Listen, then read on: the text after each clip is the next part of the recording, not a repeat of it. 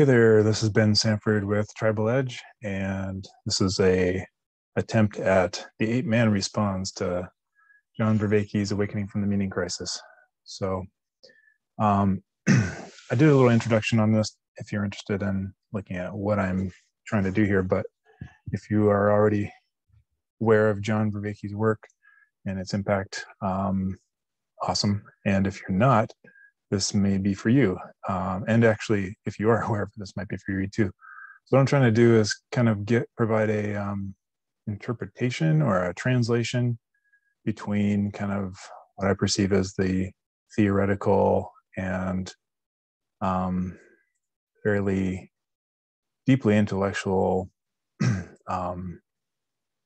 work and a little more grounded, kind of hands-on version for people who like to ape around like myself. So I am a nature educator. I guess I have a school called Tribal Edge, and I work with people in reestablishing and remembering their connection to the rest of nature. In fact, I don't even like to use the us and nature distinction. I don't think that's useful. I think it's important, really important to remember that we are nature and we are just part of that continuum. So as I am a nature educator, that also means I'm a human educator. And what happens in our work in the skills of living with the earth is there's a lot of transformative stuff that happens. A lot of insight into self and into the way things are and the way things work and into our own perception. And part of that, I think, is because there's such direct feedback from the earth itself. And it's unavoidable, you know, if you go to have an experience outside and the conditions aren't like you expected or hoped, you can't really do much about that. You know, it's kind of outside of our structures to control that. So, you know, one of the things that I've found in the nature education sphere is that it's working in a complex environment and in many ways a complex adaptive environment, which means that a lot of the rules or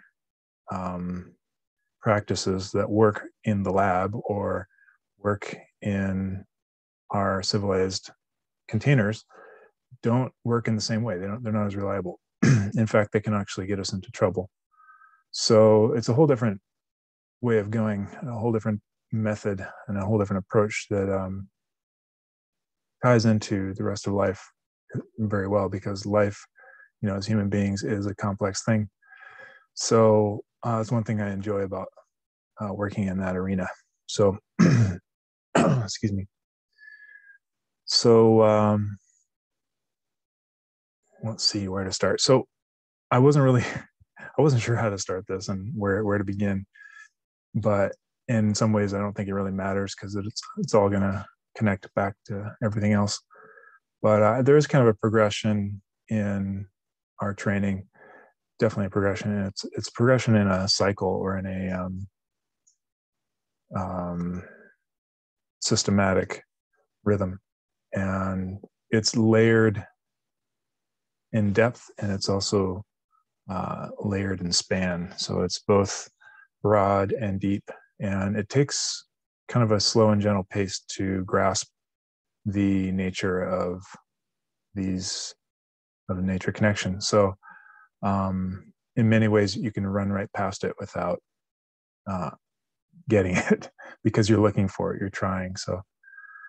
So anyway, I'm going to do my best to kind of keep this relatively simple, and it might totally not be, and that's fine too. But you know, it's just a stab here. So, but what inspired me to do this particular talk is I just recently watched John Vervaeke, Paul Vanderklay, and Johnathan Pageau talking about emergence and narrative. And you know, that was excellent. It was I love that whole thing, and it was really spoke to me in a lot of different ways. But at one point, they kind of paused to try to articulate the problem or the argument that they were working on, and so that no one else would be lost. And I thought that was really cool. And in doing so, John in particular articulated the problem that he's working on in a really concise way. And I thought that was super valuable. In fact, he spoke to what he kind of his core concept of his work, which he calls relevance realization, which I'll talk about a little bit, but I don't quite feel prepared to try to describe that entirely. He takes a long time to describe it. So if anything, I'll just be giving a kind of a tops of the trees interpretation of it. But as they were talking though, what happened was I keep coming back to our nature skills or practices. I'm going to call them practices, but they involve what we would see as skills and tools. And more than that, they involve the 4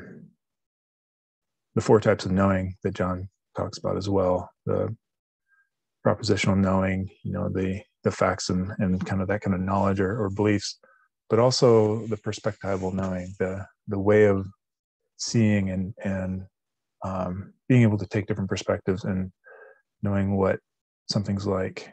And then with procedural knowledge, which is really big, which is, all the skill development and training, which leads to changing your capacity to function. And then the participatory knowing, which is being part of something and knowing what it's like to belong, I suppose. So those are all very important and necessary in the training that we do. We really can't get around them. In fact, the way I teach, which is, I'm going to do another video on on that, which is our teaching methodology.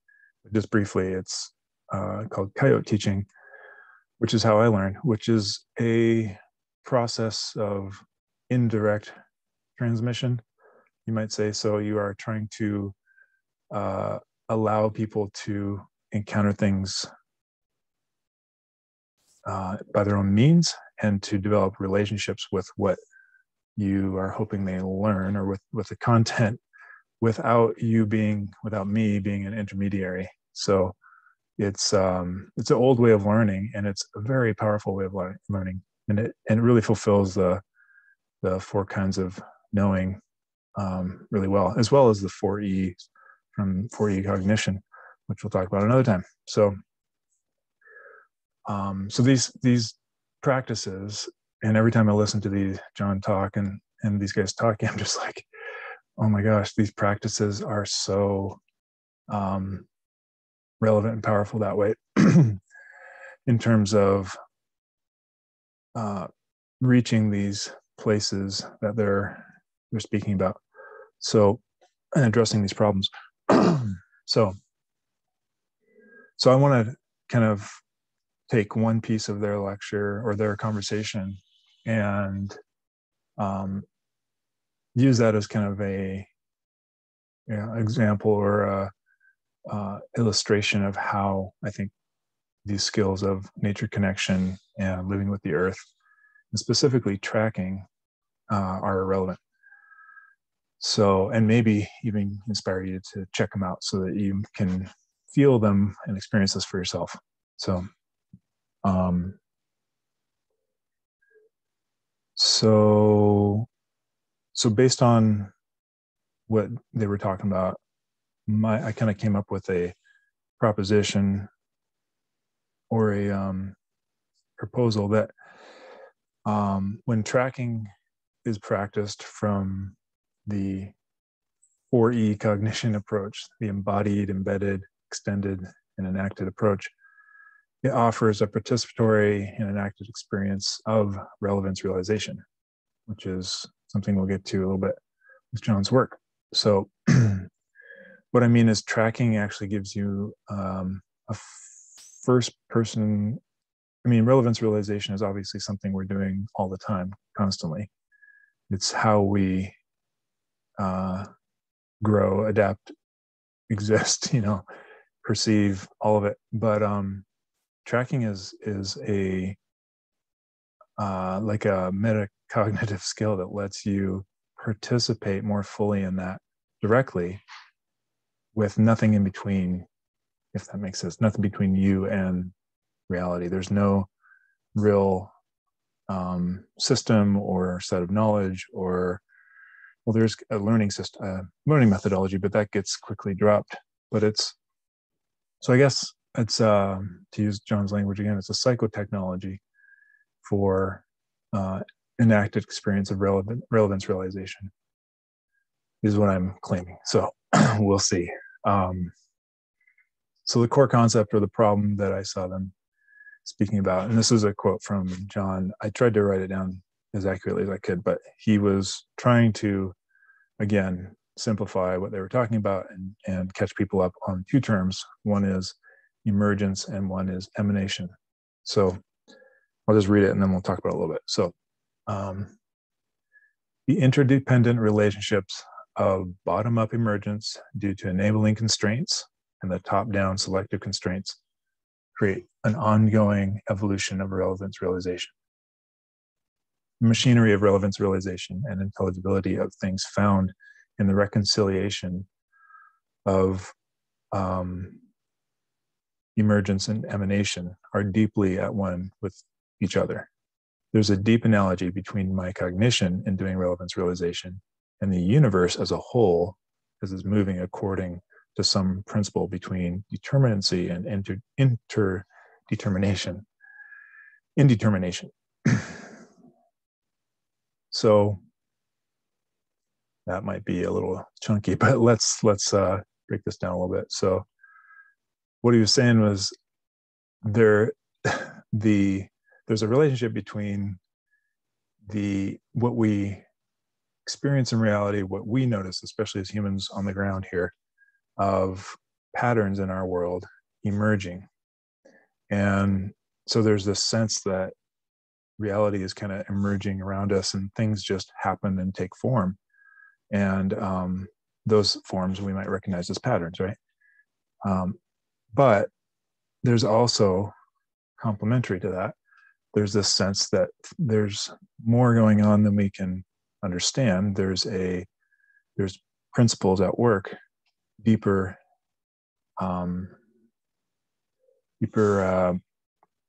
architecture of reality that we might, in some ways, some beliefs call it spirit or whatever you want. But there's something behind the scenes that is causing or emanating the form to be as it is. And so there's kind of these two perspectives. One is that, the emergence is basically a idea. I've experienced it through systems thinking and through complexity science, which is basically that the phenomena that happens when parts come together as an integrated whole, and in that whole they can function or express something that is not found in any of the parts. So the example that John uses, and I often use as well, is like the combination of chemicals, say hydrogen and oxygen, two gases that when they come together create water, which is not found, the qualities of water, which is not found in hydrogen or oxygen in gases, but you have this fluid thing that emerges. And so that's emergence. It's something that shows up in the presence of these other parts coming together. So, and emergence is everywhere. It's how it's at all levels and all scales and all these different dimensions. So it's in the human dimension. It's in your body. Your cells coming together to create the emergent whole that is you. So that's emergence, kind of the sense of, isn't reality just a bunch of parts coming together and then, forming these wholes that are greater than the sum of the parts? It's like, that's one perspective, or one thing that seems to be happening. The other seems to be this, and he, by the way, he talks about, what do you call it? Enabling constraints. constraints being these relationships that either afford or allow something to be, or challenge or select out for something to be. So constraints are things that make things possible. So and that seems really weird, but really important. And at the from the other, so we have the emergence perspective. From the emanation perspective, we have what seems to be guiding principles, kind of causal constraints that permeate the universe and seem to be consistent, timeless, universal, that are controlling or shaping what happens and selecting what happens. And, so that not everything happens, not everything that could possibly happen happens, but things happen. Taking back to the atoms, it's like there's a consistency in, and part of it has to do with the electrical charges and the scale of atoms and the forces that they are comprised of. But those things are consistent, and they are what cause emergence to take form as well. So it's like it's happening from two directions. We have this bottom up things arising, and we also have this top down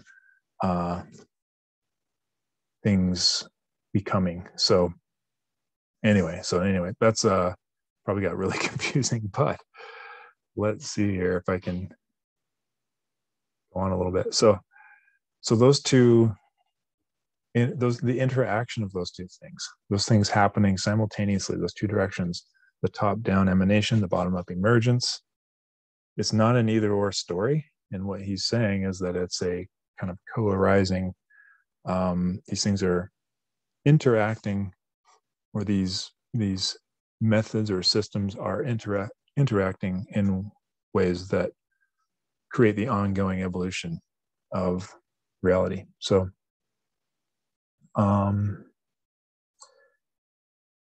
let's see. So the interdependent relationship of bottom-up emergence due to enabling constraints and the top-down selecting constraints of emanation create the ongoing evolution of relevance realization.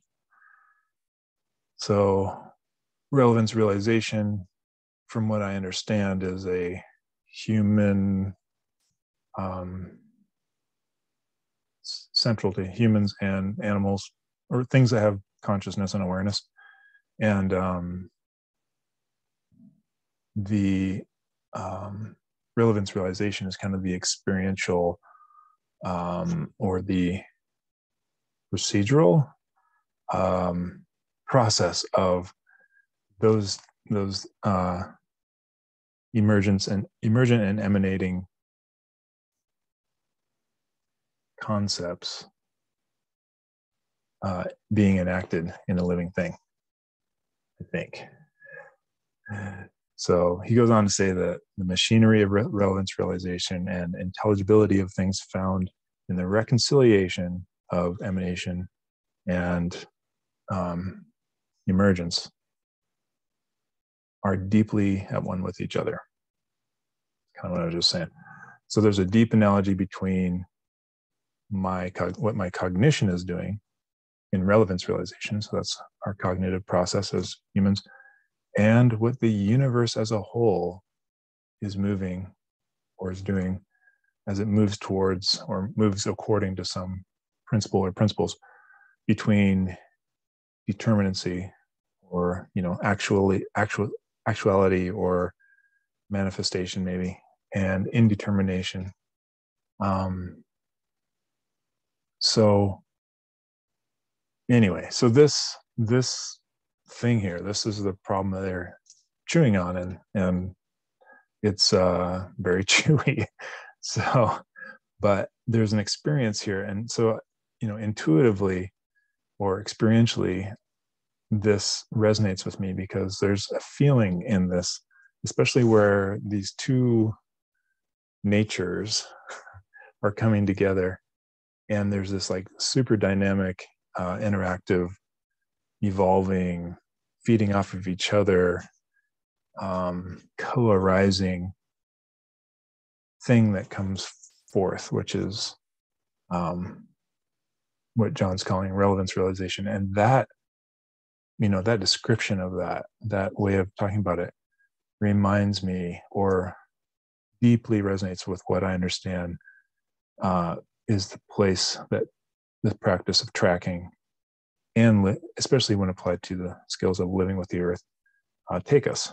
And I think that that's probably not a coincidence, because I see tracking as probably, one of the oldest cognitive capacities, and certainly one of the oldest sciences, and art forms, and the most ubiquitous. Like, it wasn't something that people just did as a pastime like we can afford to do now. Tracking was a way of life. It was literally how life worked. It was paying attention and making sense of and finding meaning in your environment.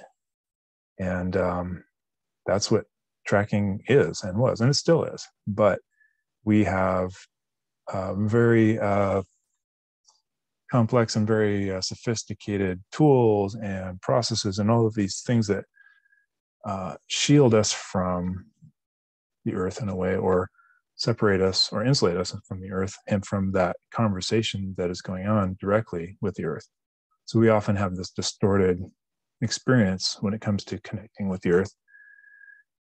And that can be, whether it's just how we live, being separated by what I call our entropy shields, which are, our homes and our heating systems, and our the fact that water is ready to go in the tap and the light switch on, all this stuff that creates this simulated or synthetic lifestyle that is a good distance from what's actually required to live when we are dealing with wild nature. So so anyway, I feel like back when we were, say, closer to the earth, or at, which we have been for most of our existence, and I'm including even pre-human time, because we see animals demonstrate basic tracking skills, whether it be through scent and following, trails, or sneaking and paying attention and noticing disturbances and stuff through often through smell, but also sound, and sometimes visually. Animals can tell if there's been a disturbance on an area they know. So, that's tracking's very old if we take it back to pre-human, and it's instinctive in that sense. But also, once it became a systematic science and practice, then and it was taught, it was actually compounded. It wasn't just using how we perceive to pay attention and make sense of stuff. It was actually like, hey, we can do this in a way that makes us better at it and makes us more likely to thrive. So okay, I need to gather my thoughts here. So I know I haven't really talked specifically about what tracking is yet, and I'm going to do that in another one. I want to introduce it. But this whole conversation just got me so worked up, so stoked on this idea. So where that conversation went, then John mentioned that relevance realization was the thing the dynamic process that he describes is going on in that argument. He also mentioned that, let me just read this part here. He mentioned a book that I really enjoyed as well.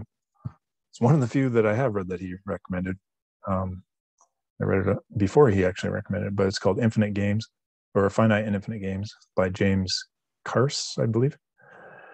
And he was talking about, there's a distinction between finite and infinite games. Finite games are games that you play to win. Generally, there's a known objective, there's known players, and there's rules, there's an expectation of and there's a way to win. Versus infinite games, which are, the rules change, the players change, the context changes, and the only way to win is to keep playing. In other words, to survive. And so it's a very vital perspective when it comes to survival, and the skills of survival. But he brought it up in terms of the idea of not just an infinite game, but thinking in terms of infinite game, but an infinite narrative. And I really thought that was interesting.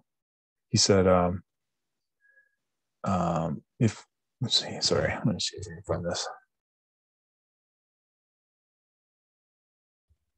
What we need is a trans narrative. He was cautious on that word, but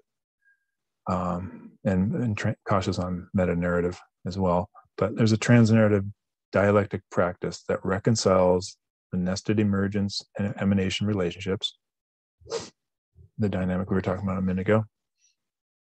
And if we can enact the coming together of emergence and emanation within an open-ended dialectic, which is an enacted symbol of the way the logos of the universe unfolds. Okay, so that chunk there, that became another piece to me of what tracking affords us. So the trans-narrative dialectic practice, I really like that, because tracking is one of the ways it can be seen is tracking, as I understand it, or have come to understand, and how I was taught it, is it's leads to a place that's very different than you might expect when you first get into it, because it is definitely doing something to your body mind and patterning you in a certain way. So tracking could be seen as a fundamental grammar. It's another language for sure, but the language and the medium that you're reading is everything. It's not, words, or it's not even like music, which is very very powerful as a language, but it's literally everything, every process and every relationship in its interactions around you. It's not out in the woods. It's not something you go do out in the woods. It's not looking at footprints in the ground, which it includes, but it is a engaging in reality as a mystery, and it's an infinite game and an infinite story where everything around you becomes meaningful. And this is one of the ways that I think it's very vital and powerful in addressing the meaning crisis, just in the literal, direct way, is that suddenly the entire world, the entire earth around you, everything becomes meaningful because of a game you're playing, or the story you are trying to become part of. So this trans-narrative dialectic practice, the story of all stories, the universe, the one verse as a whole.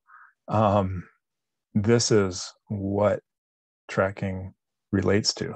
This is the story that it is, quote, reading, and that's the grammar that it is providing. It's providing a grammar that allows you to do that. So it's a dialectic practice in that you are in, and this is how master trackers talk about it too, you're in conversation with the earth, with reality, with everything around you, and you become part of this conversation, because you're no longer walking on the ground, like observing, it out there, you are moving from the nature within you and feeling and responding to the same degree everything around you. I mean, maybe as an example, like if you are out in the woods and you came across a magnificent animal of some kind that you knew was superior to you in the food chain, let's say it's a big bear or something, and if that animal looks at you with any kind of if there's some sort of conflict or aggression, you're going to feel scared. You're going to feel some sort of fear, and you probably won't even be a cognitive fear. It's a bodily fear, right? It's a respect and a numinous fear. It's something that you can't not do. And it's maybe not terrifying, but you're going to have this instinctive, perhaps before you even see the thing, response, as does everything else around you, especially if something is being disruptive in the environment. So I guess what I mean is you get to participate as part of nature, and you're not just doing something in nature or to nature or exploring nature. You are nature, listening and engaging and conversing with nature. And it's not in a esoteric, weird way. It's in a literal interpreting patterns and disturbances and relationships as information around you in the earth, in any substrate. And it's not even in the ground only. I mean, that's obviously where a lot of tracks, as we think of them, are, but tracks also include any kind of sign. It could be an animal home, it could be a trail, it could be claw marks on a tree, or scat on the ground, or the weather, and how that's influencing the animals, the insects, and the birds, and the plant life. It could be the way a plant's growing. It could be how much sun something gets, the amount of water it holds. All of these things become information in this massive interwoven or interlocking story that is dynamic and constant, and we are part of it, and our cognition plugs right into it as at an instinctive level, but also at a conscious level, to where we can ask questions and make sense of things and kind of direct the process. And that's what a lot of the training provides, is how to sort for these patterns and make sense of things in this otherwise overwhelming, story. So even though the story is overwhelming, as you practice and as you get more familiar with the environment and with the baseline, you aren't overwhelmed in the same way, because all of the gaps in your knowledge and in your familiarity and in your understanding are starting to fill in, and all of your relationships are getting tighter and tighter until you have an intimate understanding and connection to everything around you. And it changes how you move and how you gather firewood, and how and how you where you build your shelter, and what time of day you do certain things. And this is all in just naturally in reacting to a flow of understanding and knowledge and relationship you're gaining with everything else around you. So I kind of got off into a little more about what tracking is there, but so it's it is a patterning of yourself to engage with this massive story and let everything be mysterious and everything be ever expanding. And in that way that John talks about, that I really like, of describing sacred, where things are inexhaustibly revealing themselves as deeper and deeper. And in that mode, everything is doing that. And so, every bird, every interaction, every plants are no longer, just green stuff. And then they go from green stuff to maybe weeds, they go from weeds to like medicine and like important nutrients and important members of an ecosystem that are essential and incredibly wise and intelligent for what they're doing, So,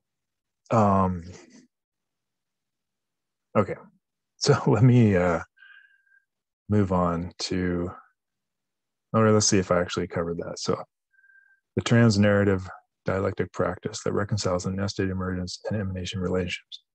So when you get into this trans-narrative story that tracking lets you in on, again, you're becoming part of it. You're embedded in it deeply, and you start to realize that tracking is essentially noticing disturbances in a baseline or in an environment. And as you track, as you start to notice these things, you're noticing is a disturbance, or it has at least an impact. And you start to sense that impact it's like being in underwater, where you're aware of every movement, and every gesture is creating waves out, right? And those waves, and from everything else, there's waves coming back to you. And those waves are, attention, and they are, I don't like to use the word energy, but it's like their relationship and their information, So,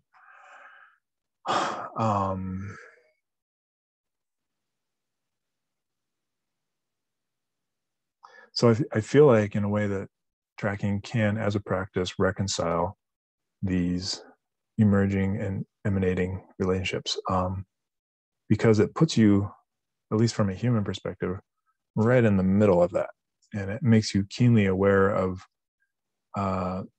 patterns at every level. And I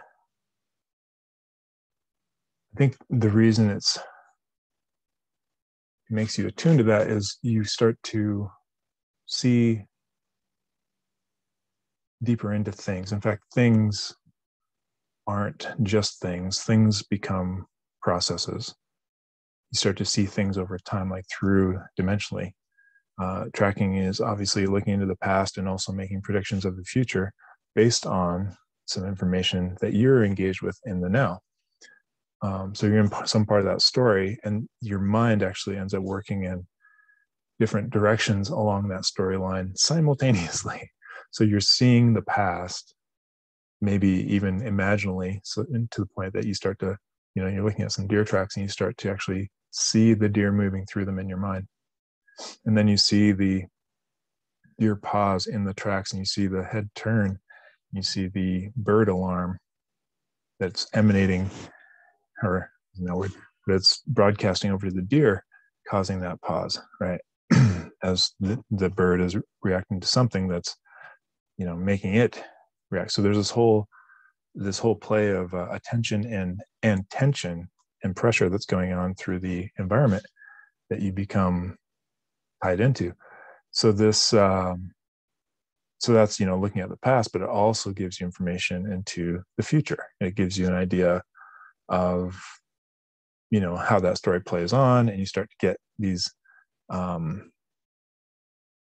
hypothetical little simulations of what might be and like what could be happening, some plausibility patterns of where the deer might be now, or what happened after that. And meanwhile, you're in that puzzle as well. You're deep in that. You're meshed in there. So it could be that the bird alarm was due to you walking down the trail that made the deer move. And so you're sitting there looking at a trail that says, oh, look, a deer moved because of you, And so you threw bird. And so it's very, it's super connective and grounding that way. And keeps you feeling, it makes you aware of this dynamic unfolding and very much occurring in the moment. Interaction between emerging and emanating patterns. So the constraints. So, and I'll try to be more clear about that in another video. I'm not going to be able to get into constraints very much, but so the last part of that. So transnarrative dialectic practice that reconciles the nested emergence and emanation relationships. If we enact the coming together of emergence and emanation with an open-ended dialectic, which is an enacted symbol of the way of the logos of the universe unfolds. So enacting that process, I feel like, again, tracking is a good candidate for that practice of enacting it. And I'm starting to run out of coherent thoughts on that, but let me go on a little bit and then I'm going to wrap this up. So I just want to say a couple more things about tracking, and maybe this will come back to why it's a good candidate for that. So tracking, as I have come to understand it, provides a narrative for this, I was calling it a transjective position of this trans narrative. So you're not simply, it's again being invited in and being part of something, but also having this witness or transjective perspective of that process. So you're not just doing stuff.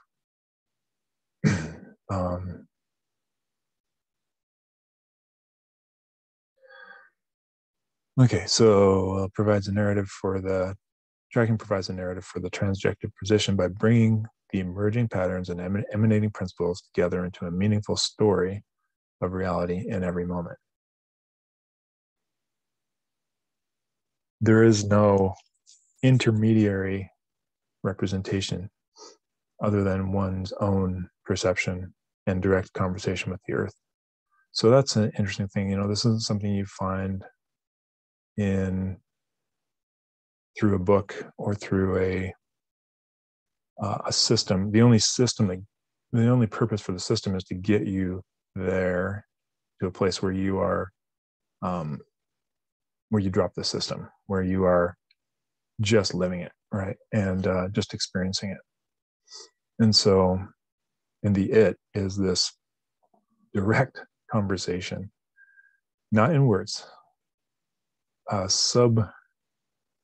trans-linguistic. You know, it's a grammar of feeling, of image, of it's like it takes over your thinking and feeling and your cognitive apparatus to where you are perceiving what's going on around you as if you were reading a story. And in some cases to immense detail, like immense detail.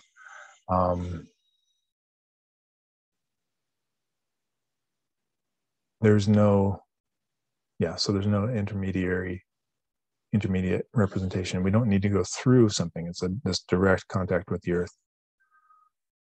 And there's nowhere to go or no one to ask but the earth in our heart, which I'm just kind of using as a symbol for your body, mind, or your embodied self.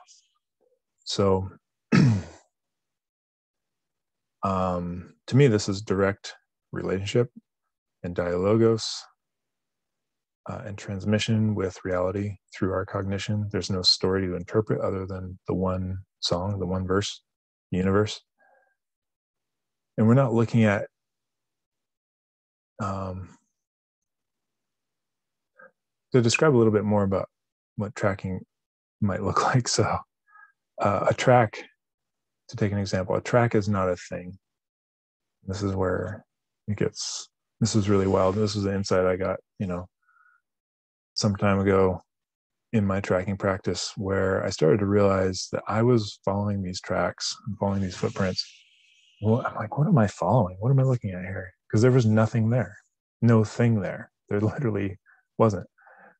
You know, if I'm following a deer or a coyote or a person or something, I'm looking at footprints in the soil.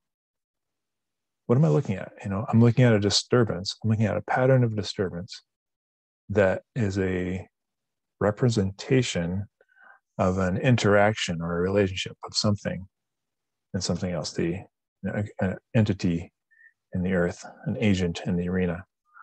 And that's it. I'm looking at a relationship. That's what I was looking at. So that became very strange that here's all these, you know, we call it, to explain them and talk about them and stuff, we think of them as things, you know, they're tracks, they're over there, they're on the ground. But they literally themselves are just these representations of literally of energy, like, you know, kinetic energy moving through a substrate.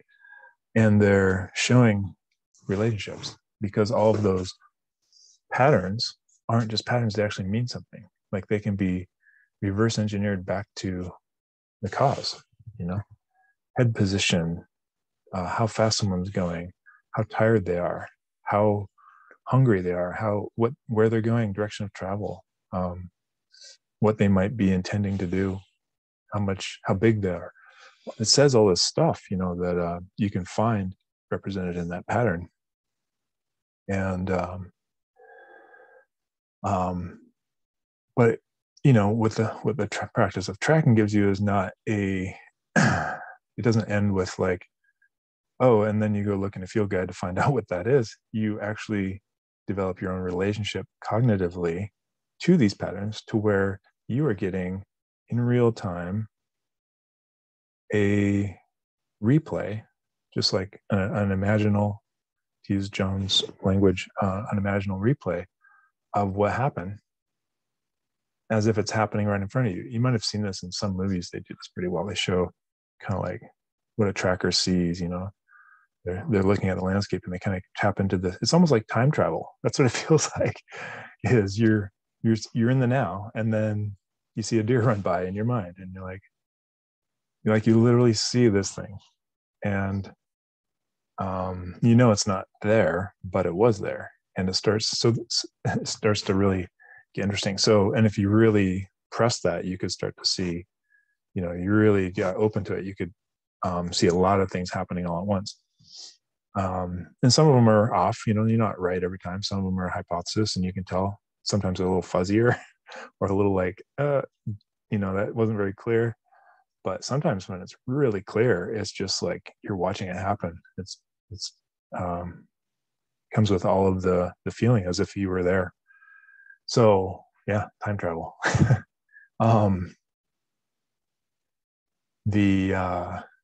That's another way that it's connected, by the way, right? So it's a relationship through time. So you can actually have, in the present, have these weird connections, very profound connections to past and future through playing the game of tracking.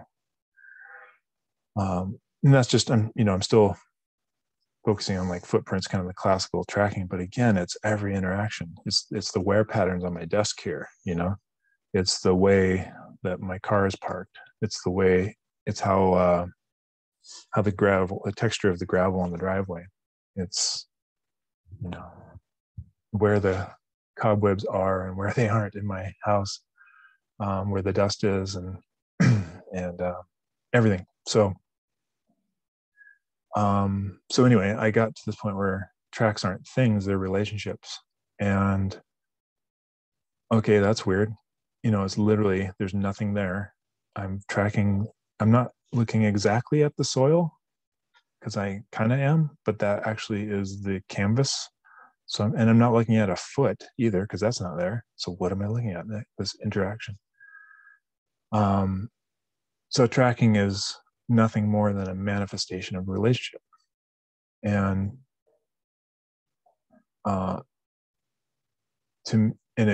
it's at that scale anyway, kind of this the symbolic representation of the relationships between the emerging patterns and the emanating principles is one way kind of see it. So let's see, there's no such thing as a track. A track is part of a continuum of conversation expressed in the relationship between all things and processes over time. Things cease to be only things, and processes cease to only be processes. Relationships become real, and all becomes a complex unity reaching through space, time, matter, and energy. It's just some notes I was taking earlier, trying to explain this.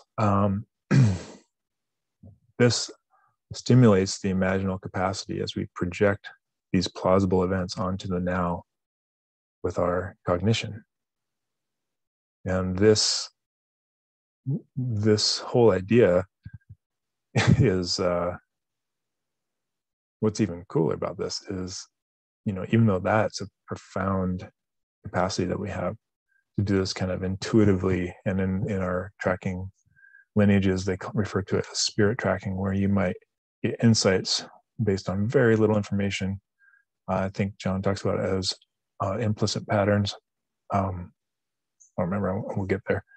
But, basically you're making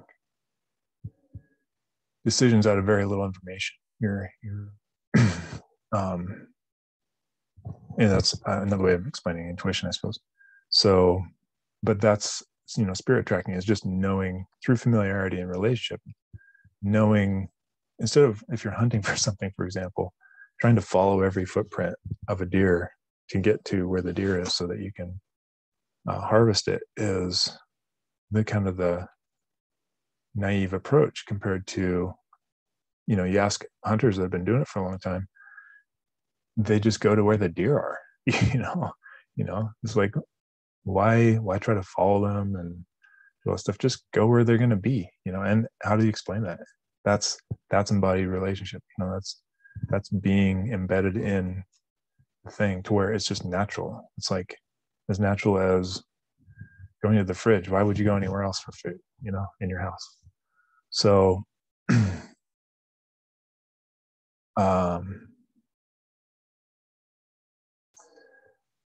so this is it's a profoundly grounding practice, and tracking affords meaning in everything that is in everything, because everything becomes a story, everything becomes process.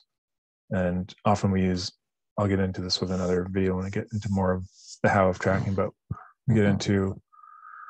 we use questions often, the who, what, where, when, why, how questions, to guide this process of inquiry and embracing mystery and becoming part of this trans narrative that is permeates everything, that everything is part of.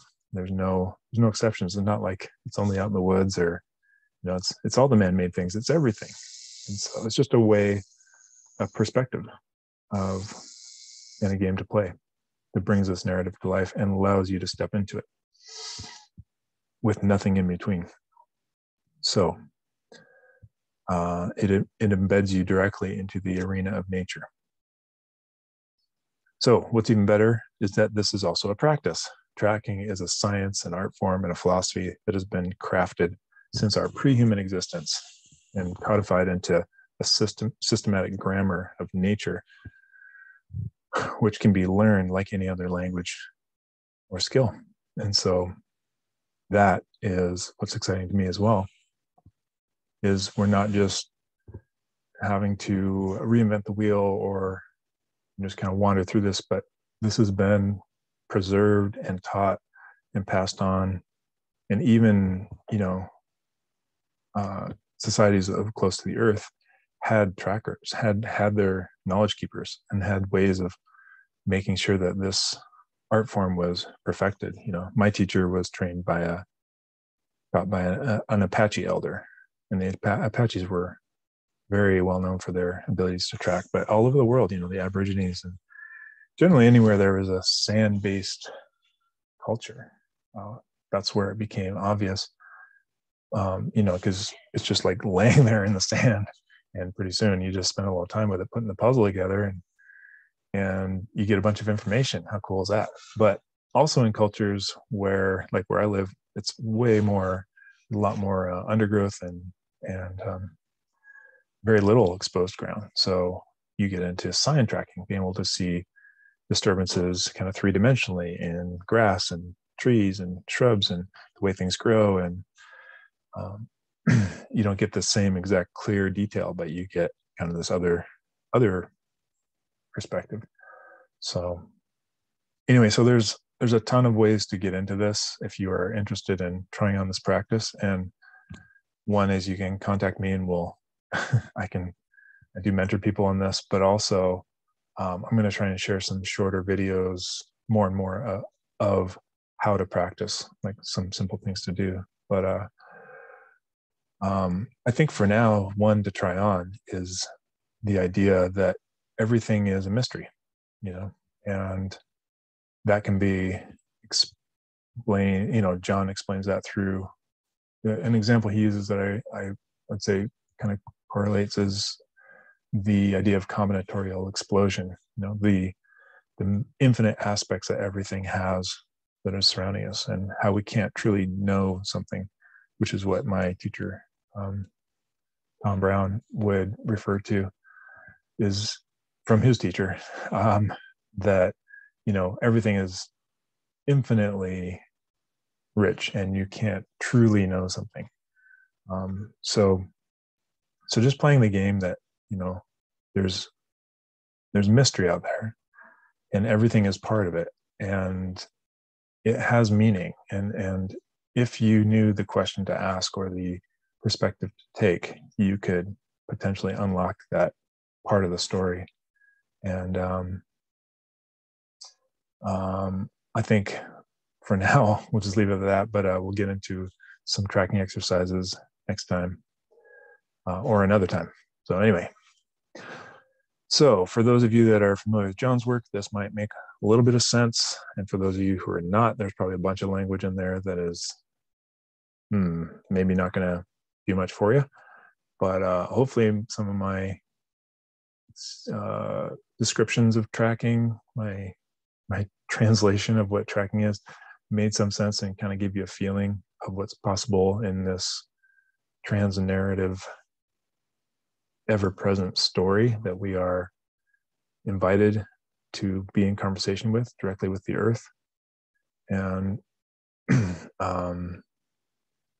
yeah, so anyway, I'd love to help you discover that story and that practice and try it on and tell me what you think in terms of whether or not it's a good candidate for these dialectic processes and practices. So that help us find this understanding of these two, bring together emergence and emanation into one understanding. So this might be a practice that can give us a little more insight in that direction, I think. So thanks for watching, and thank you, John and Jonathan and Paul, for your lecture that was really inspiring, or conversation lecture. And I look forward to doing some more and tracking this whole thing. All right, take care and keep going.